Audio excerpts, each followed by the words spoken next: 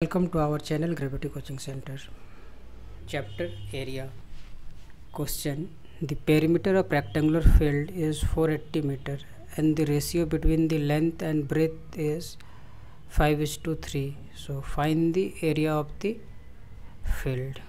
तो सबसे पहले हम क्या करेंगे, रेक्टेंगल के जो लेंथ और ब्रेथ है उसको हम लेट लेते हैं. सपोज लेंथ भी 5x and breadth be 3x, and according to questions their perimeter is 480, means P is given, so P is 480, and we know that the formula of perimeter is 2L plus B, L plus B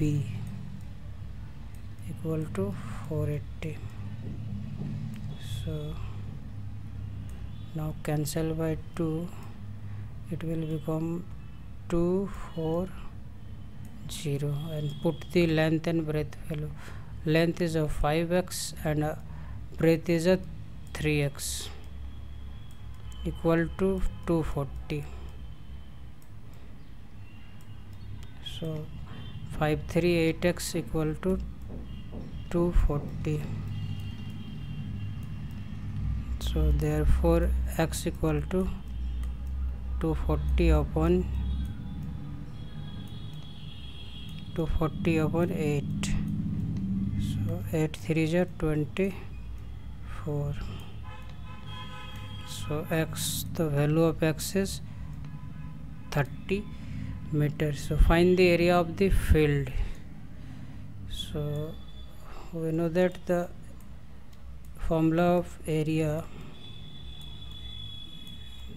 of the field equal to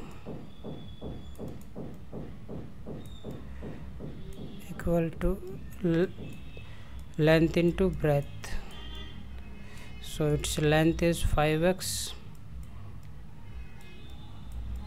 and breadth is 3x. So equal to 5 3 is 15 x square. So equal to 15 into 30 square equal to 15 into 900. So equal to 13500 equal to required answer, meter square answer.